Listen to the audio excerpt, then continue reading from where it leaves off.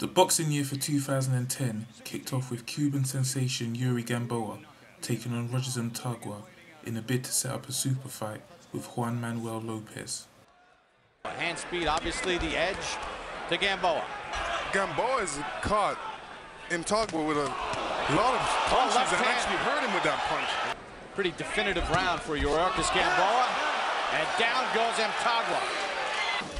And here we're going to see a left hand, high to the head, left hook, boom, by Gamboa. Mtagwa drops his hands after he throws a punch, and that's very dangerous for a man like this. This is what I'm telling you. Hurt him. Good left hand to the body, right to the chin, down goes Mtagwa. Look at it. One. It's fast in slow motion. 5 punches, 5-punch combination. Unbelievable. Mtagwa wings one right, walks into another left again. He's not seeing that left. And he did not react well to that left hook. He blinked and looked like he was really hurt by the shot. Mtagwa needs to hold on now. He's at a great disadvantage right now. Good stoppage by referee Steve Luevano. After Gamboa's impressive showing, Juan Manuel Lopez attempted to demonstrate his own talent against WBO featherweight champion Steven Luevano. With Gamboa looking so good and a potential fight between Lopez and Gamboa, put a little extra pressure on Lopez to try to look real good. Luevano is waiting. You don't wait. You be first. In the minds of the judges, because they're seeing that you're being first, starting off the combination, and you're ending the combination. Good uppercut there by Lopez. Had a real good round, but other than that, it's still Juan Manuel Lopez landing a power shots. He lands right hooks, he lands left hands. Look at that right hook. I mean, he staggered him with that right hook. That's why he's winning this fight. And down goes Luevano.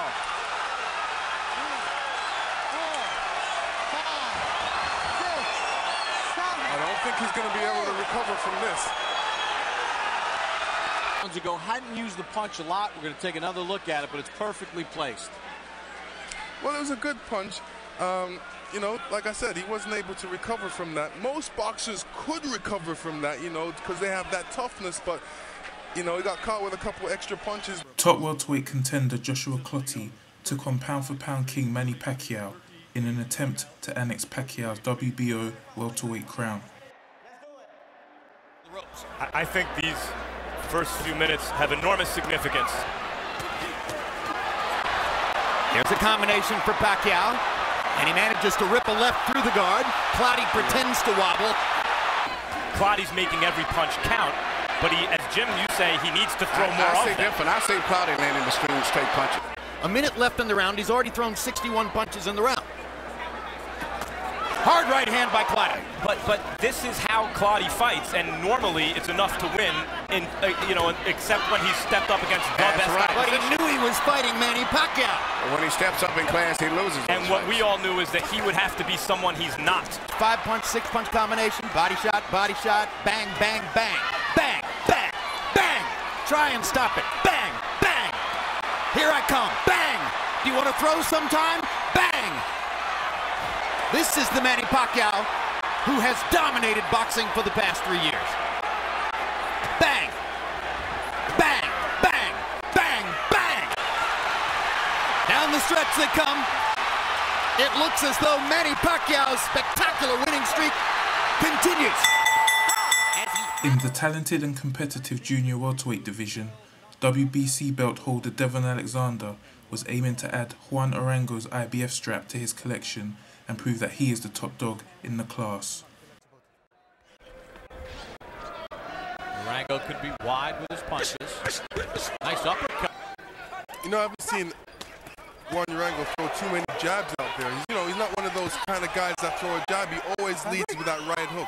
What are some of the things that Urango could do to deliver more of them and even more effective? Well, you know, he needs to throw left right there. Yeah.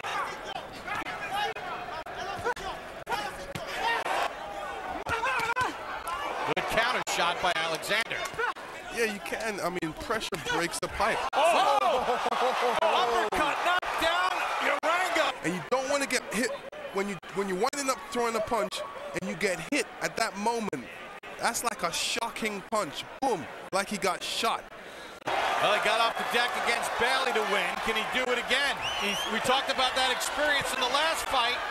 He's going to have to summon that again, and he's hurt again, and down he goes. It was a situation where he was throwing a punch and got caught with that same uppercut. Fast Eddie Chambers was the latest heavyweight to attempt to dethrone Vladimir Klitschko.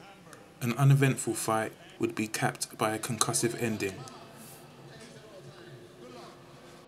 I know it's might not seem much to you, but relative to other opponents, and that's a right hand though. Oh, he's in trouble. Chambers in all kinds of trouble. Oh, left hand, Chambers is down. What a punch that was! What a punch from Vladimir Klitschko! It was the wearing down, and there it was. John Ruiz stood opposite David Haye in a bout which many hoped would feature Haye versus Klitschko. Haye used the bout to showcase his speed and stunning power. We reckoned he would go for this, and he's going for it early. Oh, what a right hand! And down goes Ruiz. What a punch that is! In the opening half a minute from David Haye. So resilient man who's only ever been stopped once, and that was 14 years ago. He's in massive trouble. Another right hand round the back of the head, he says. But he's down again. He's the man who keeps bouncing back. But my goodness, Harry will have to bounce back in this fight. I think even John Ruiz has to think, I can't take too many. Look at those. Tremendous shots, combinations. That's beautiful. Well, as you can see, a man who is not easily discouraged. We wondered, did he come here for the pension job? No, he's here for the title. Lovely punching from Haye. Oh, right hand, then left hand. The good roll from Haye. Lovely shot. Right hand, he's down again. He's claiming it's another rabbit punch. Well, just when Ruiz felt maybe he was getting a little foothold, that's what a champion does. Speed has often beaten him before, Ruiz. Oh, tremendous punches. Right hand, then a left. He's in reverse this time, Ruiz. And they're going to put the towel in. It's over. David Haye is still the WBA heavyweight champion of the world. Mikel Kessler had home support in his favour as he attempted to annex the WBC super middleweight title from Britain's Carl Froch in the second round of the super middleweight Super 6 tournament. Froch landed this freight train right hand. Oh, another crushing right hand by Froch. But that freight train right hand by Froch pushed Kessler back. Kessler's being very aggressive in this round, and there's the hook. Right hand is something that during this round we haven't been seeing him use. That's a real a nice staggering right hand by Kessler, and Froch is hurt. And we see here the short right hand by Kessler. That was a pivotal. Oh, wow, that left hook by Kessler, a strong one. Carl Froch, during the course of that round, had good moments himself this moment. Oh, looping right hand followed by a left hook by Kessler. Wow. Now Froch coming back, punching through.